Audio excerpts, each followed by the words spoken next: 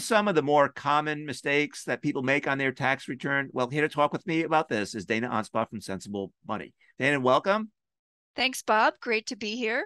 Oh, it's a pleasure to have you. So, I guess as a prelude, in your firm at Sensible Money, you conduct what are called tax reviews, and we're curious. Let's start here. What does that entail, and why do you do it? Yeah, so we don't hold ourselves out to be tax experts, but as part of our process, our planning process, we know what's going on with the client throughout the year and what may be changing for the upcoming year, particularly because we work with clients transitioning into retirement. Their earned income might be changing. They may be transitioning slowly into retirement. So as their earned income goes down, other sources of cash flow may be showing up, such as pension distributions and IRA distributions and so on. So when your tax preparer or you do your tax return, we often look at last year and project that forward. They're what I think of as historians. The tax preparers rely on the documents that you upload, and it's easy to miss things.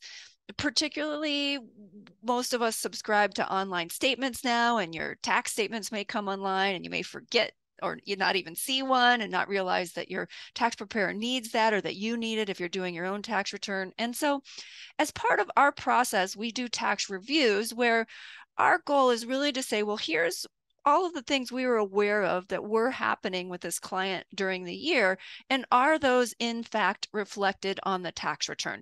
So we're looking for what I would call things that can easily get overlooked or missed. Really, I don't even necessarily want to call them errors. In some cases, they are errors, but it's not necessarily that someone made an error. They maybe didn't get the information, or they just forgot that that was supposed to be on their tax return. So, let's start with, I guess, the folks who are still working before we move on to other folks. Yeah. So I think what I'll talk about are some of the mistakes that we've spotted. So when we do our tax reviews, of course, our goal is to, if we can, find extra money that our client should get back. And in some cases, it's to make sure they don't get a notice from the IRS that surprises them. So if something, blatant was missed, they may end up owing money, but it's better for them to find out than to get a surprise letter. But in a case this year, one of the things we spotted for someone still working was a missing qualified business income deduction. Now, for people who are self-employed, the qualified business income deduction can provide a pretty significant deduction. There's all kinds of rules and exceptions and income limits. And there's a certain type of business called a specified service business. And this particular business was exempt from a certain rule. And so they were supposed to get a pretty large deduction. And that deduction had been applied on their tax return every year. And for some reason, on their 2021 tax return, it wasn't there. And so we just said, you might want to check with your CPA. Maybe there's some reason they didn't apply it this year that we're not aware of, but it looks like you should have gotten that. And that resulted in a $24,000 refund to the client. And the CPA, was thankful that we noticed and caught it. In another case, I have a client who is still working. She is self-employed. She had made an investment into a hard money lending program that pays interest on a regular basis. And at the end of the year, that program issued a 1099. Well, they issued a 1099 NEC, which is a non-employment compensation 1099. So she uploaded it to her tax preparer, and they included it as part of her self-employment income, which means she pays FICA taxes on it, Social Security and Medicare and self-employment tax. Well, it should have been a 1099 INT, a 1099 that reflects interest income. You don't pay self-employment taxes on interest income. And so again, we just suggested that maybe they look at that, and she had to go back to the company and have them reissue the 1099. They said, oh my God, yes, we issued this in error, the wrong type of 1099. And so again, that resulted in a refund for her. So when we see these refund scenarios, it is a lot of fun, and our clients are very thankful and grateful that we're looking out for them. Yeah, I can imagine. So, one of my favorite topics is all the mistakes and errors that can occur with retirement accounts. You've got a laundry list there. Yeah, we do have a laundry list there. One of the biggest ones we saw was it was the first year a client had retired and taken IRA withdrawals, and that issues a 1099-R. So when you take a pension or a withdrawal from an IRA, you get a different type of 1099. And they just forgot to report it. And so we knew there was supposed to be, I think it was somewhere between $50,000 and $100,000 of taxable income from IRAs on their tax return. Well, that difference jumps right out at you when we're reviewing the tax return. Here's what we expect to see. And wow, there's $100,000 less of income. That's strange. And so that was a case where they did end up owing more, but it was a good thing. That would have been a pretty, not nice notice to get from the IRS.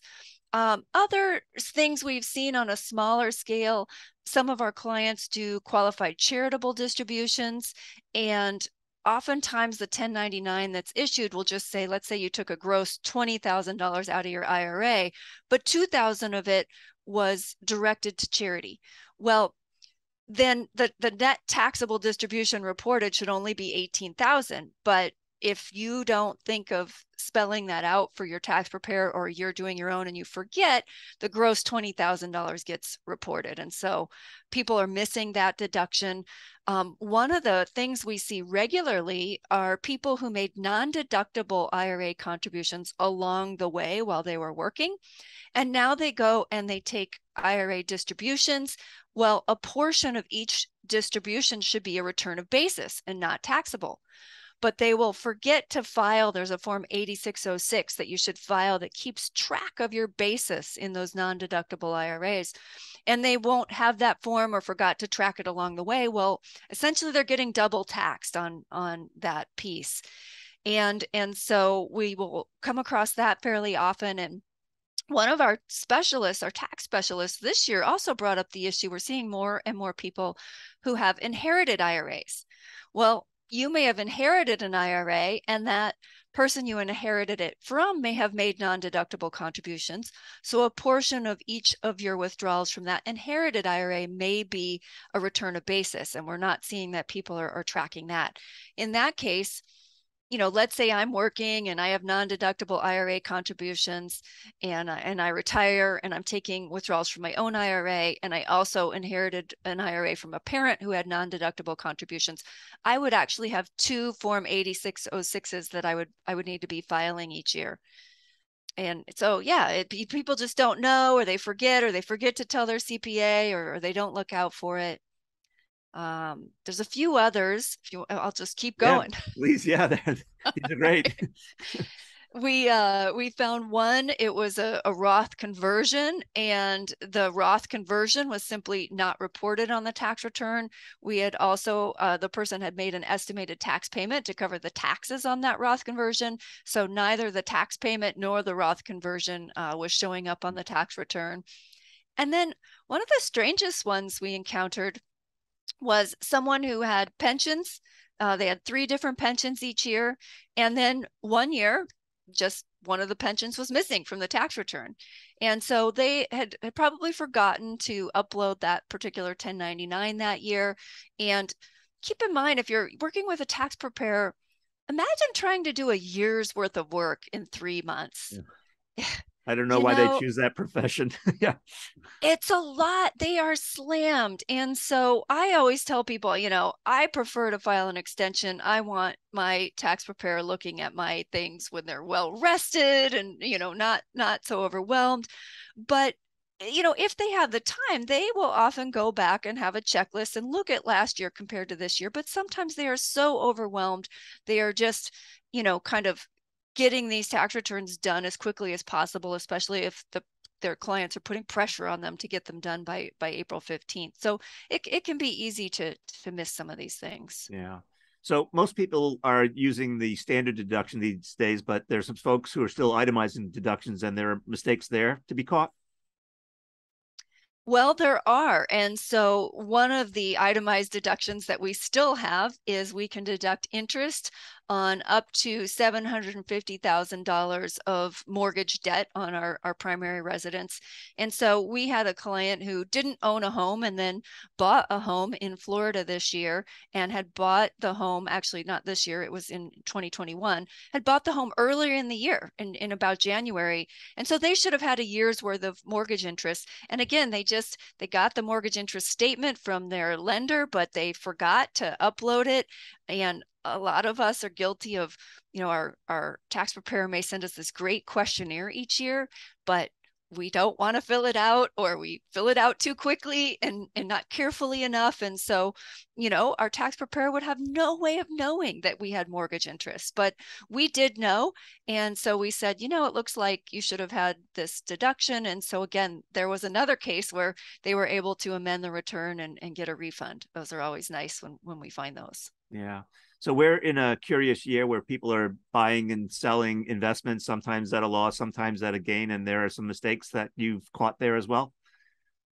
We have. So, when you sell an investment at a loss, that capital loss will carry forward and you can use it against capital gains in future years.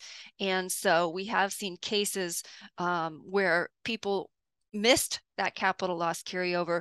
It most often happens when people are preparing their own return, or when they switch either the software they're using or the tax preparer. So if you're using the same tax preparer every year, most of the time the software will carry forward to the new year these things that are supposed to carry forward. But if you change providers, or you change the software package, if you're doing your own, it could be missed. And so that capital loss deduction wasn't carried forward. And again, that was a case that resulted in a nice refund for this person. Yeah. So we've covered quite a few mistakes. Any others? The other one that we encountered, one of our planners encountered this year, was if you have a refund that's due to you, let's say in 2020, you can check a box and choose to apply that refund to through the next year's taxes. And so this person had chosen to apply their refund to the 2021 tax return, but when we got to 2021, it wasn't carried forward. So it was another case where the fact that they had already made that payment and applied it to 2021 was missed. And so, the tax preparer was telling them to pay in more than they actually needed to, because they had really already paid that in. So I think if there's any one takeaway that viewers could get from our discussion today, is that mistakes matter. They could cost you money or save you lots of money. Any advice around what people ought to be doing, perhaps, with regard to avoiding future mistakes? I think not being in a rush, having a checklist. So for us, it's easy to review the tax return because, again, we have a forward-looking checklist. As people are transitioning into retirement, there's a lot of moving parts. So we know this, and this should be showing up on their tax return. So if you have a checklist and you can eyeball it on your tax return or with your tax preparer and say, are these items in fact showing up? And another thing I think you can do is be more willing to file an extension. So that can give your tax preparer and you time to make sure you have all the appropriate documents. You can also take the time to slow down and fill out that questionnaire that most tax preparers provide you. I know most of the answers are no, no, no, but if you slow down and read each question, there will be those times where you go, oh yeah, I did do that this year. And so that will lead your tax preparer to know that something should be on your tax return. Yeah. I know, certainly, right at the beginning of the year when all your forms are coming in, your 1099 interest forms or your 1099 divs or whatever it might be, having an organized system could go a long way also toward, right, making sure that some of these mistakes are not overlooked or caught before they're made. Yeah, and we've worked with some, great preparers when people are moving accounts from one custodian to another, who might reach out and say, hey, we didn't see a 1099 from XYZ institution this year, do you still have that account? And so we know they are using that kind of system that you're talking about. But even if it's just a short list that you keep in a Word document on a yellow pad, in Excel, however you like to organize, that can help you just say, okay, did I get this to my tax preparer? Yeah. Well, Dana, I want to thank you, as always, for sharing your knowledge and wisdom. I'm sure our viewers will greatly benefit from listening to this one. And hopefully not overpay their taxes.